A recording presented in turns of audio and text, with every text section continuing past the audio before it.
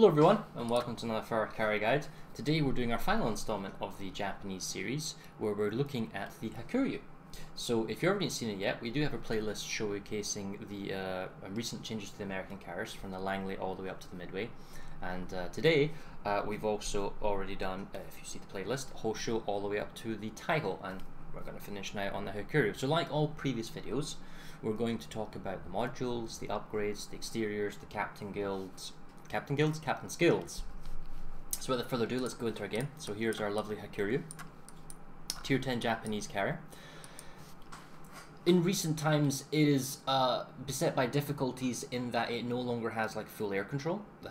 All midways now come with two fighters that are quite strong. They're more powerful than the Hakuryus.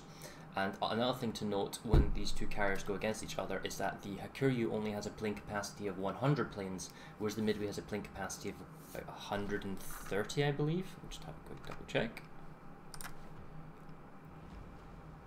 136. Well, that's even better. There you go. Which means that not only are your planes weaker, and you need to be careful in how you use them, you also have fewer of them. Now that is made up for your strike capability. However, the Midway also has these double torpedo bombers, but they're tier 8. All the bombers at the Hakuryu are tier 10. Now that being said, let's get into the details of this ship. So, first things first, when you get to this carrier, you are going to want to probably upgrade the fighters to tier 10. You're just going to need to have the fighters at tier 10 first. It allows you to compete with air control against other Hakuryus and Midways, that type of stuff. Whether or not you take the consumables, damage control party 2 or defensive fire 2 at tier 10, it's debatable. I mean, the damage control party lasts 30 seconds.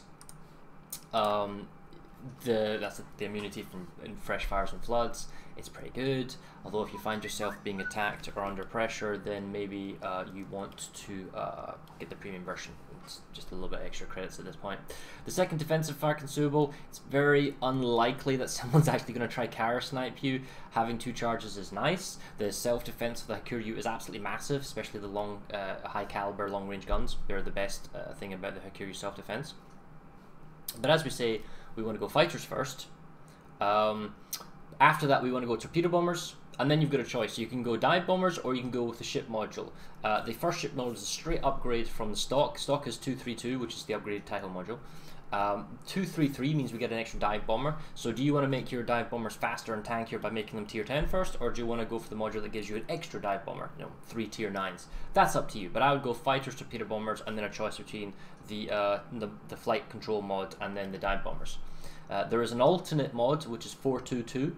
It may be very tempting to take 422 if there's lots of Midway players out there with fighters and you're having difficulty, but that reduces your strike capability by a large margin. That third torpedo bomber wave is a huge damage reduction because it's a third of your damage basically that you're taking away from your main damage source, your torpedo bombers. Your dive bombers are not primarily your main damage source. They are for scouting and they are for fire starting.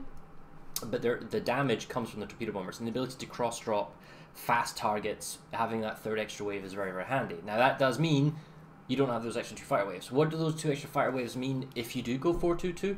Well, you have to micro 4 fighter waves and then 4 bombing waves. So you can't do both at the same time. And even microing 4 fighter waves against, for example, a Midway player who's only got 2 fighter waves, but he'll be doing a lot of strafing on it. You have to make sure there's a lot going on, and the UI is somewhat limited, I think, in the moment. So it's very difficult to control 4 waves quickly, you know, making all the correct adjustments and entry points on commands. I do believe 422 is viable if tier 10 ranked / clan battle / competitive becomes a thing. In that instance, then yes, the extra fighters would be a thing, because bombing doesn't happen at tier 10, such as bombing doesn't happen at tier 8 in competitive games, since the sort of AA focus is far too high. Anyway, let's move on to upgrades. Before you even think about taking the Hakuryu out, you're going to want to get the fighter upgrades. So step 1 is increasing the DPS of our guns, and that's all aircraft guns, but primarily we want it for the fighters. We also want the third upgrade here, which is Air Groups Modification 2. That increases the fighter health and increases the ammunition. More ammunition means more strafes, more time in the air without having to come back and land. And the health, of course, means we can be inside enemy AA, we can launch our round, we can suffer strafes and click-on engagements better. So it's a no-brainer. There's nothing else here that you'd want. You definitely don't want to take the servicing time, because what you want is tankiness. The Japanese carriers already load planes very quickly as it is.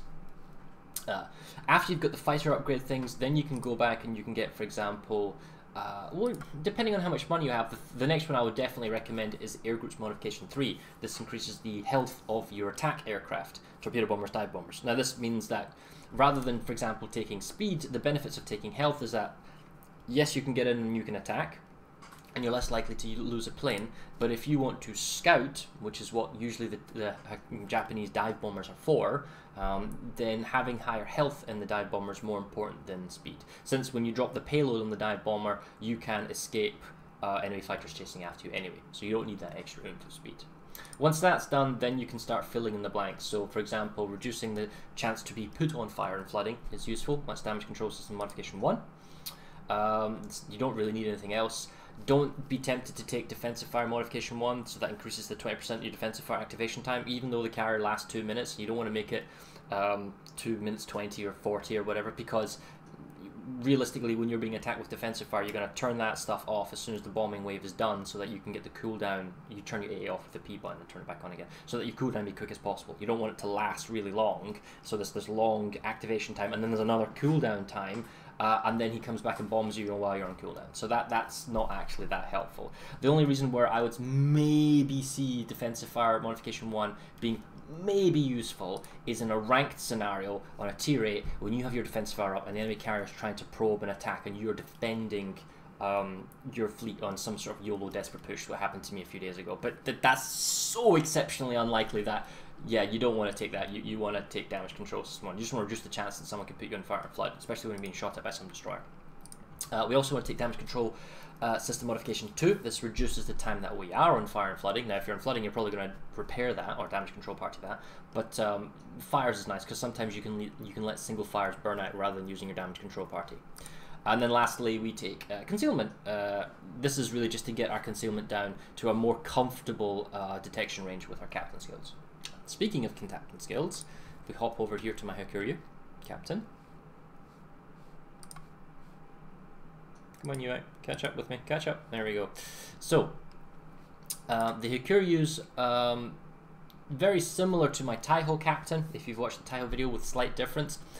We still take the basic 11-point skills. We take Aircraft Servicing Expert. This increases the health of our planes by 5%. That's a no-brainer. The servicing of the aircraft is a nice perk and bonus, but we don't really care too much about that. We just want more plane health. The second 2-point ability, we're going to take Torpedo Acceleration. We have 3 torpedo bombers.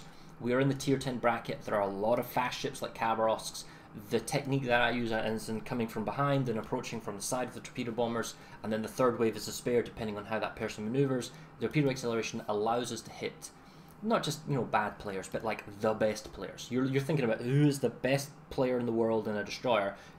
Can I kill him? And torpedo acceleration makes that a lot easier. Alternatively, if you only have 1 torpedo bomber wave, that doesn't happen at tier 10, you might not take torpedo acceleration. You might take adrenaline rush as a more reactive skill, so if you take damage you can load things quicker. But it's kind of like the less worst skill. Like if you don't want the benefits of torpedo acceleration, then in terms of what else is there to pick, it's pretty much adrenaline rush. You wouldn't take expert rear gunner because at this tier people don't click on your planes to kill them, they will strafe them. So expert rear gunner is only realistically useful maybe if you have a captain staying at tier 4 or 5. For the 3-point skill, I'm taking torpedo armament expertise. Our main output is our torpedo bombers in forms of damage, and we want that servicing time of their torpedo bombers by 20%. That's very helpful for us to turn around as quickly as possible.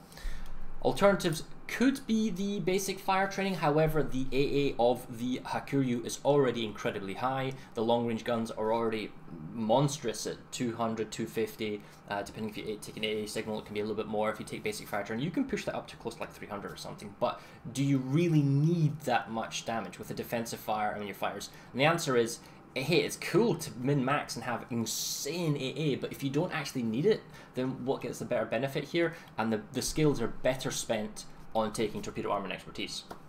You would never take, in my opinion, emergency takeoff, because if you're on fire, something has gone wrong, and then when you are on fire and you want your planes to load as quickly as possible so that you can then hit the damage control party then to take them off, emergency takeoff actually doubles the servicing time of your planes.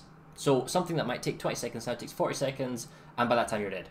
So that's terrible. Don't take that, especially with the damage control party consumable when now lasting an immunity of 30 seconds. Why would you want emergency takeoff? It's just a terrible skill. Don't go down that way. the high explosive chance of dive bombers are so high as well that there's no point taking expert demolition expert either or anything like that, because it's already insanely high chance of fire on the dive bombers. I don't know the exact number, but it's like you pretty much, if you hit the ship, you get it on fire.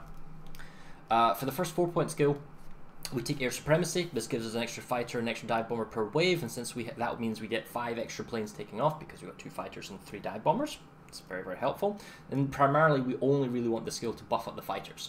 The buffing up, for me, the fighters, so the most health, most ammunition, most planes, is important to get air control. It allows you to protect your team, it allows you to scout the enemy team, it allows you to deny bombing. It's just, everything comes from air control, and that's why we want to buff up our fighters as much as we can, which is why we take air supremacy first. That's 10-point captain. 11-point captain, I would highly recommend taking dogfighting expert, even though you're at tier 10 now. The fact is we want the extra ammunition. The extra ammunition means being able to strafe 3 times and then having a little bit left over so we can click on a plane or panic or something. Having just that little extra ammunition is really, really important. And I don't see that there's a better skill to take at this point for 11-point captain. The fact is you may not be using a new captain at the Hakuryu. You may be moving a captain up through the tiers, and if you've got this, then you should already have dogfighting expert from our previous tiers when you're playing. That takes us to 11 points. To get from 11 to a 19-point captain, there's a number of variations.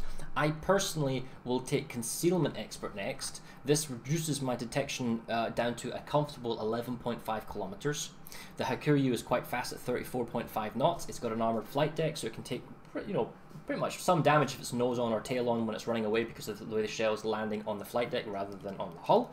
So Concealment Expert allows me to get a little bit closer if I want to, and then I can, plane flight times are less between getting to target. And then the final skill, now this is a choice. I personally, on the Hakuryu, it has double the number of long-range caliber guns than the T10 has.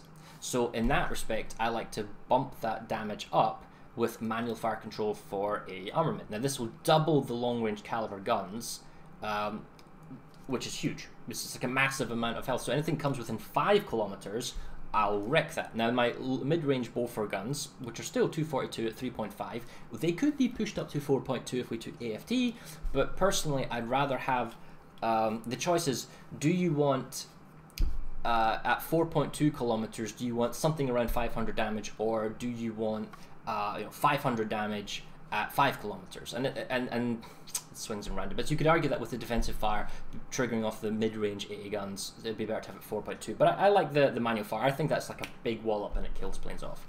On the T10, because it doesn't have as many high-range guns, it's only got 125 instead of 250 because it's obviously only half the guns. I take AFT instead, and that helps push the Bofor guns out a little bit more. Just a personal flavor for the ship, that's all.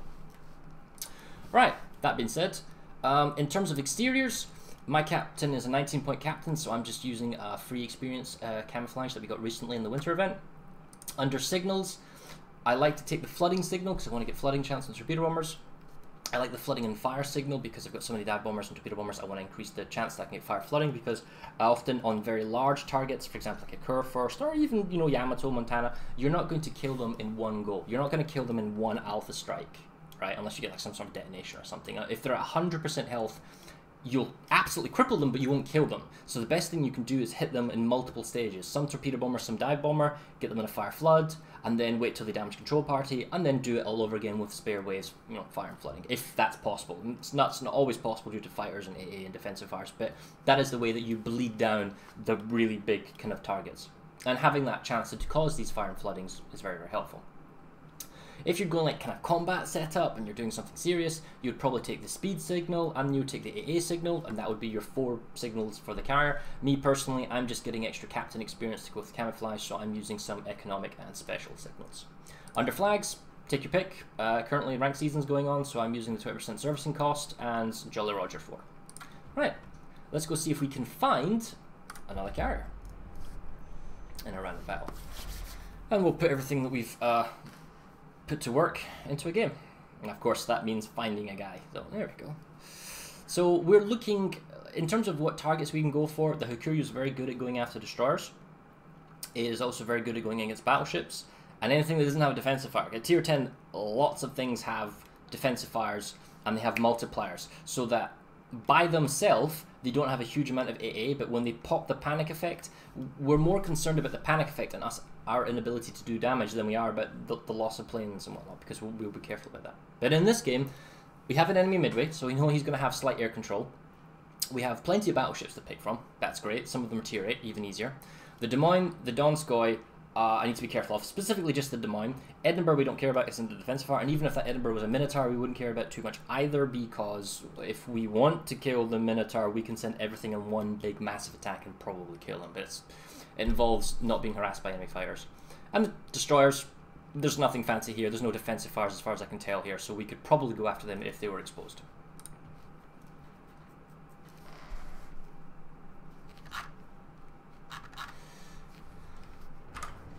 Right, let's see. Probably fighters first. And we'll probably do fighters first, torpedo bombers. We'll wait till one of the capture points starts kind of flicking or is contested. We'll see where our destroyers go, if we're going to give them a little bit of support. And then the easiest way to give our team a temporary advantage at the beginning is to pick off one of the enemy destroyers. If you pick off a destroyer at the beginning, it's not always guaranteed, then that means you know, that guy can't then harass your team for the rest of the time. He can't provide smokes, he can't do torping lines, you know, he can't grab capture points. Going after the DDs, or basically going after the ship that kind of contests the cap points is pretty big. And that's also true for if you're playing rank battles as well.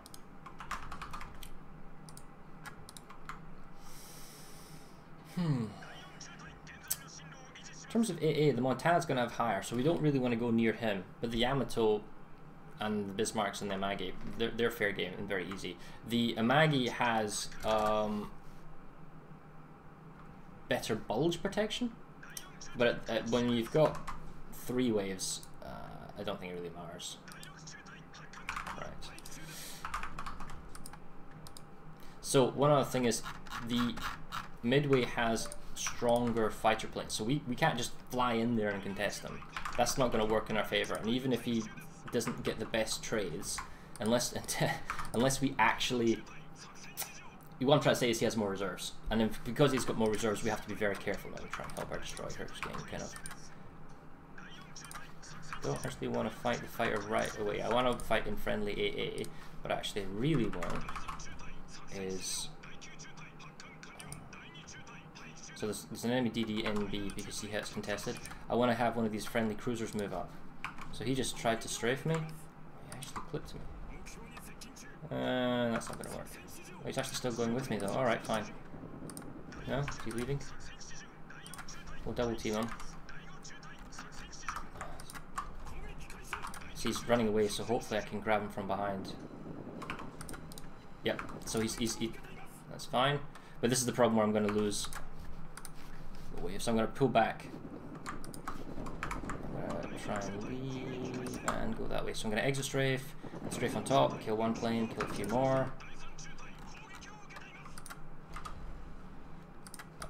Strafe these exit strafes himself. Even with some good play, that hurts. Right.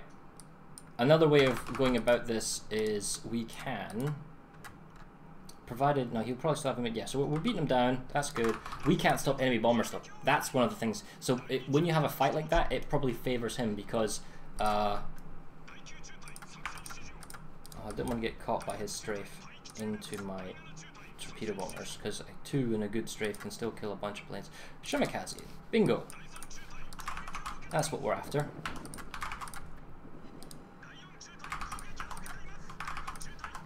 See that even with one plane wave he's able to. Never stop when you're a destroyer in smoke. Stopping in smoke is the worst thing you can do, because I know exactly where you are.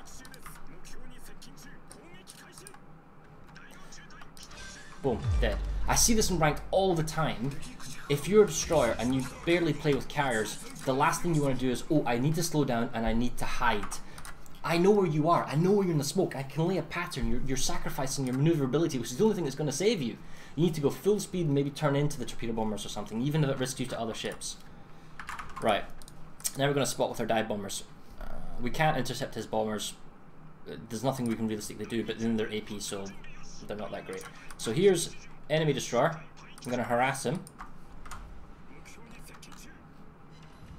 Boom.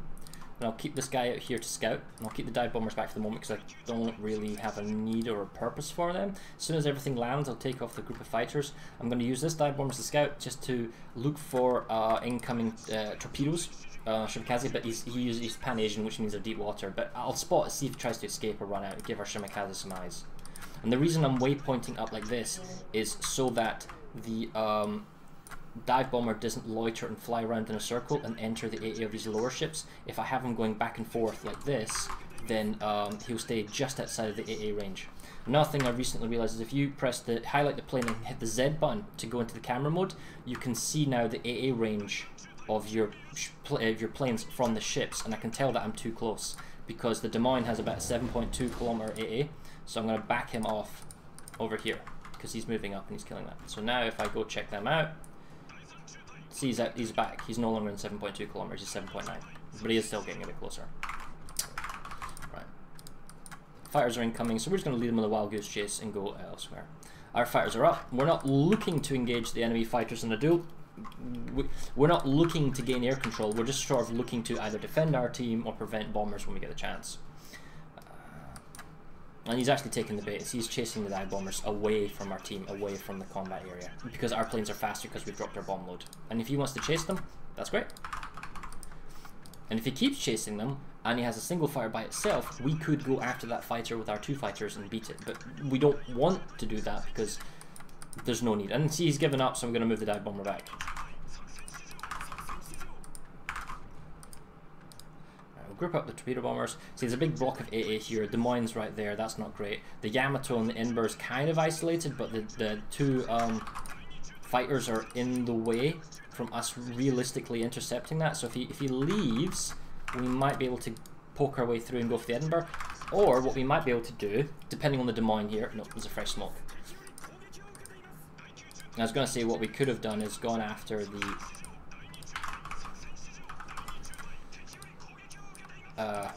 destroyer that was there, but the Des Moines I feel is too close and the fighters are in the way as well, so we're going to lop over in this direction and maybe go after the Yamato or the Edinburgh as we've seen last seen on the minimap. So we're going to try and spot over here. I can't win that fight without AA support, so I'm not even going to bother, and we can see already some of the planes have been kind of clipped in the first place. I think he's going to go for a strafe. Yep, he is.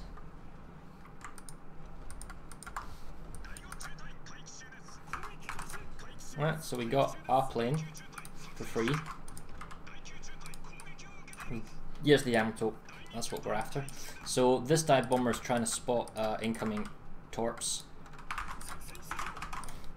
Oh, what's the health of the Yamato? Pretty high. So I'm going to just send the dive bombers only with 1 torpedo bomber group. And then I'm actually going to choose to sacrifice here, well, not sacrifice, but aggressively engage.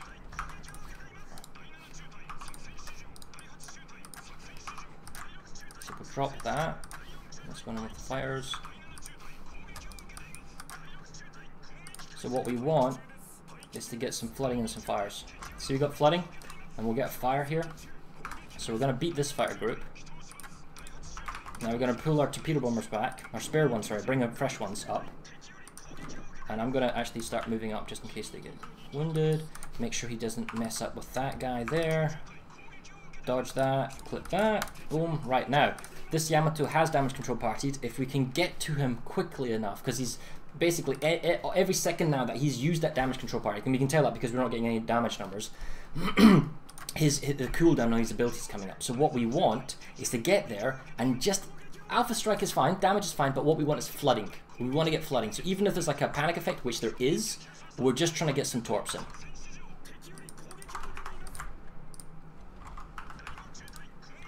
Three groups probably too far back. The 4 group's fine because there's the Donskoi's defensive fire. So I'm going to pull these planes back outside the AA and then have them go back away from other AA. So we get a flooding. Not a huge amount of hits, but it's flooding. That's going to last probably at least another 20 seconds maybe. So, you know, it's bleeding damage. If we had attacked him with all the planes that we had at our disposal, we probably wouldn't get the same amount of damage. And actually bring this 2 group back to land with the 1 group. The 8 group, we're just going to have a look around. we're still within Des Moines AA kind of, so we're just watching the B. And our gearing's doing a really good job of locking at the B cap, so that's fine. And we're just looking for torps.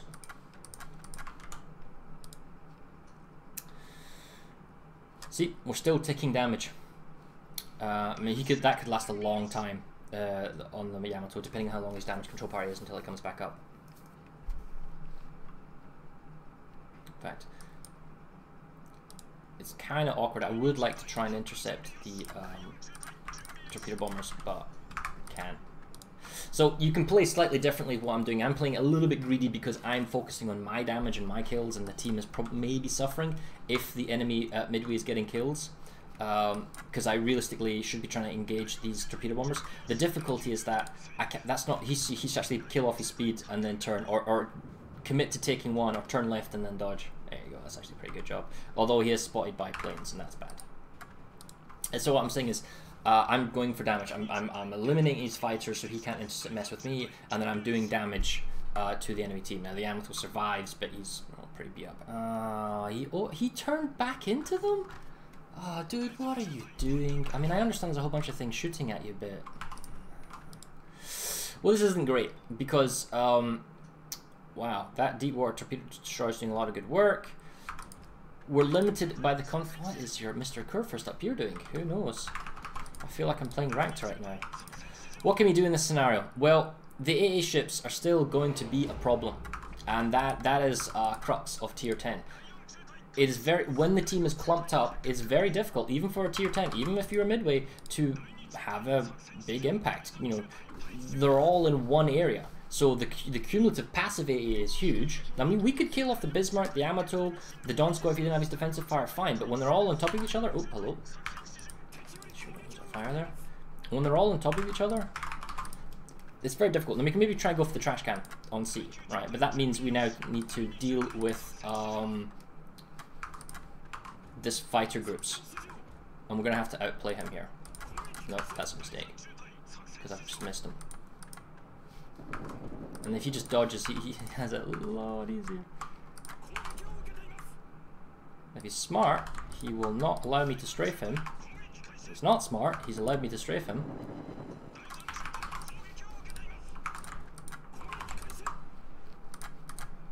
Oh, I couldn't exit strafe there. I'm not even sure why I didn't strafe my own plane. What? Someone explain this to me? Okay.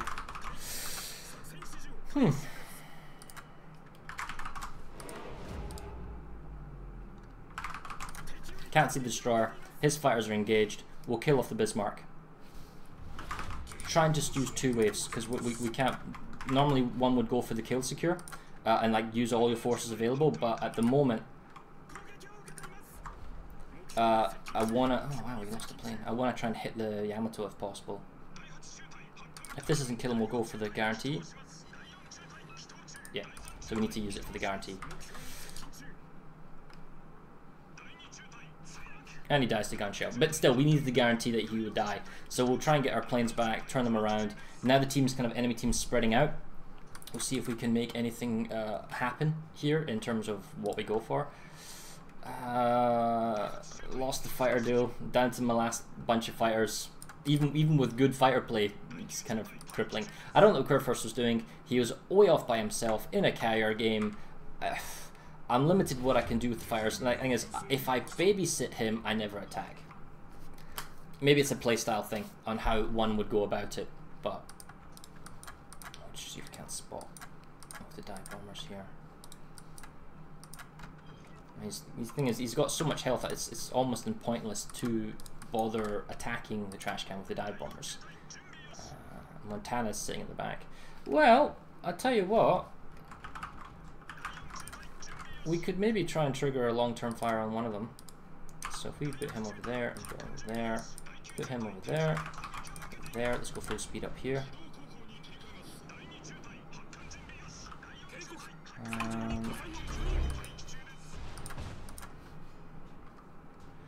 Right, let's see if we can't get a fire. Put that there. So we got a fire. He probably won't put it out, but you know, we're basically looking to damage him. Go there and there. See, our concealment expert's now working in our favour. Barely. Right, got torpedo bombers. I guess we can go for the trash can. We simply can't go for the Des Moines and the Donskoy. We will not kill anything in that scenario, so we'll go for what we can. I mean, we could kill off the Montana, but that's not going to win us the game. And you could do a desperate attack on these ships, but again, you're not going to kill them when they're grouped up like that. So, if you're ever wondering how to survive a carrier attack, stay together. And I lost the game. Oh well. Could we have done things differently? Yeah, we could have tried to focus purely on scouting, with the dive bombers have been everywhere, but we're kind of watching the bomb. We could have tried to intercept bombers, but the problem is we have to muscle these fighters first and then bomb, and we were looking to bomb ourselves. So I mean, yeah, we got 150k damage, but that's really irrelevant if you got a loss. What did you do meaningfully? Well, we kind of harassed the destroyer that was in smoke, so that was our kill. So we made it easier to get the cap, and we helped our guy on the top middle cap. We were spotting for a while on the southern cap until their Des Moines pushed up and stayed with his team, which is the right thing. And you know, we were looking for an attack now because of the big clump of ships in the south and the Des Moines being in the place that it was, and we were kind of locked out. We figured we'd go around. We saw an opening on the Yamato. We tried to bleed him. Now the second wave, the first wave attack was fine. The second wave attack was probably too late. If we had, you know, timed it perfectly, like the Japanese damage control party is like between 10 and 15 seconds, right? So if you time it so that the first bomb goes off and you watch the damage numbers stop, then the second wave should already be moving in, because by the time the torpedoes actually connect with them, 10 seconds will have expired, and you get the maximum potential, you know, flood time. If we had our spare dive bomber, rather than sending 2 dive bombers, we could have sent just 1 dive bomber, and then we could have an extra fire on top of the flooding. We might have been able to have killed him off, but that's just one ship. In this whole battle, in this particular scenario, our team was fighting their team, and we sort of collapsed. You know, the enemy CV, he only really got a kill on that one destroyer who was kind of flaking and moving around. His Midway's dive bombers, AP ones, are not particularly good at 9 and 10 ships, other than the cruisers, and they should be fine. So, can we blame our team? Maybe a little bit, but can we blame ourselves? Yeah, we could have played differently. We could have played more team support, but if we're playing more team support, then we're not necessarily going to get strikes in ourselves to kind of help the team out. So, swings and roundabouts. You need to practice, you need to play, give it a go. But anyway, I hope you learned something from this video. Even though it wasn't a victory, you can't always guarantee a win.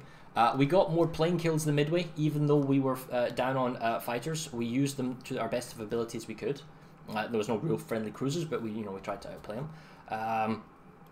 Yeah, we helped some cap, we got a kill. Some games, you know, you just can't do anything for it. That's why a lot of people sometimes play Division at Tier 10, but I don't really feel the need to do so.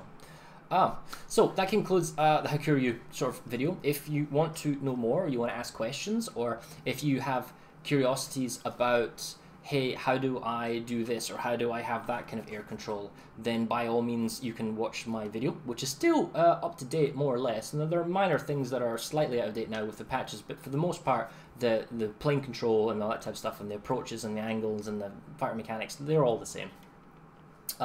If you want perhaps me to re-review premium ships, I can do that. Now I already have a review for all the premium ships, and we're obviously waiting for the final version of the Graf Zeppelin now, but if you would like me to do that, give us a request.